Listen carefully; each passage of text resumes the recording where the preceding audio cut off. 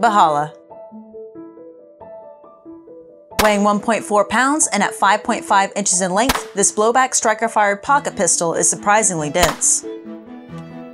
Feeding 7 rounds of 32 ACP from a fairly decent heel-release magazine, you'd think recoil would be negligible. Nope, with most of the gun's mass up top plus no full-size grip, she's a snappy one. The trigger, however, is one of my favorites. It may be a tad heavy, but it's even and smooth all the way through. That swing down safety is a bit too far to the rear and does force your hand out of position to use. I may have put all the shots on target, but the sights are awful. Point shooting is recommended.